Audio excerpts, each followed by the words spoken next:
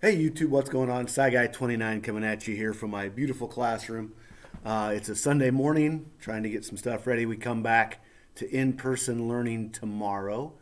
Uh, had a few things that were in my mailbox. Every now and then I have some stuff shipped here to school when I don't want it sitting in my mailbox at home. Today wasn't one of those days. I just forgot to change where I had it shipped, and it came anyway, so I thought, what the heck, do a video. Still pretty excited, you can tell. Got my Iowa State stuff on. Big win over Texas on Friday. Black Friday was a good day to be a Cyclone. All but assured themselves a spot in the Big 12 title game, which has never happened before. Iowa State hasn't won a conference title in football since, I believe, 1912. It's kind of 108 years. It's the longest drought in Power 5 conferences without a championship. So hoping to break that this year. Just a real quick video today. This is more of my hockey stuff. Tim Hortons Hockey. Look at it there. I've had singles before. I've never bought a pack. This year I decided to jump in and try to complete the Tim Hortons set. I've got a few people lined up to do some trading with.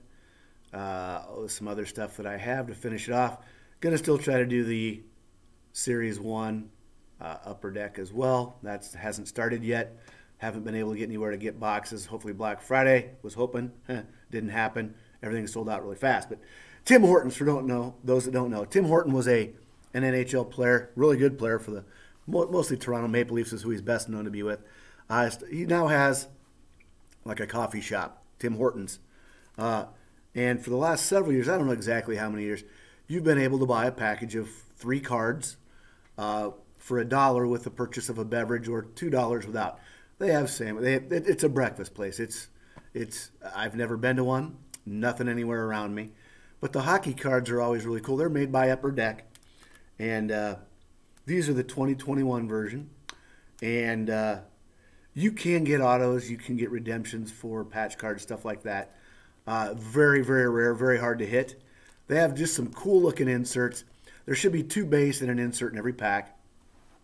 And they're just really cool looking cards. These I didn't buy. I have 6 more packs coming that I won on auction on a steel bid, basically. Never intended to really buy any of the unopened packs. It happened. But this actually, I purchased, I think it was 5 singles.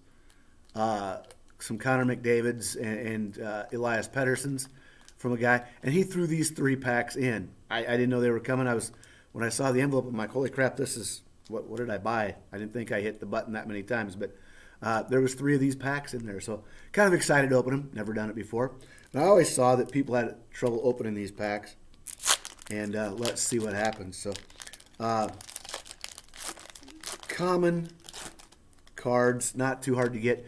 The hard part is to get a binder that they go in. Every year Upper Deck puts out a binder for their Series 1. And I think Series 2. I've never seen the Series 2. I have a couple of the Series 1 binders. I'm going to do a video on that later in December or early January, probably once the NHL hopefully gets back going again. But the Tim Hortons card binder is like really hard to come by. I don't know why. If anybody watches this know why those are so hard to come by. I did take the plunge and ordered one off of eBay. Paid a little more than I wanted to, but it was the cheapest one by almost $15 I could find. So I'm like, yeah, let's go ahead and do it. So let's see who we got here. Start off with Connor Brown of the Senators. And then I'll go to the other base card, Connor Hellebuck, goalie for the Jets. You kind of see, you can actually feel, you can see the ripples on them down in here. You can actually feel that as well. Great looking cards, a little foil look to them. And our insert is a Mitch Marner All-Star Standout. So that's what the All-Star Standout cards look like. Mitch Marner, good young player for the Toronto Maple Leafs. Let's see what pack 2 holds. Rarely do I open packs on the channel. I don't know if I've ever done it before. I know I've tried to film a couple, but I don't think I've ever actually put one on. So thought, what the heck, this is a good time to do it. So let's see who we have here. Start off with a Riley Smith from Vegas. We're just going to go straight to the next card. Ooh, we have a canvas, Mitch Marner. And the canvas cards are really cool if you've never seen them. They're just a really cool insert. And then we have a Zach Werenski from the Columbus Blue Jackets. The canvas are always one of my favorite inserts in the regular upper deck, so no surprise, I guess, that they would be on this either. So third and final pack here. And like I said, at Tim Hortons, these are about like $1 a pack when you buy a coffee, and $2 if you don't. And then if you want to buy them on eBay, though, you have a hard time finding them for less than like $3 a pack. The ones I ordered, I think I got for $2.68, which I didn't think was too bad. But it is what it is. So next pack, we have a Jamie Benn, Dallas Stars.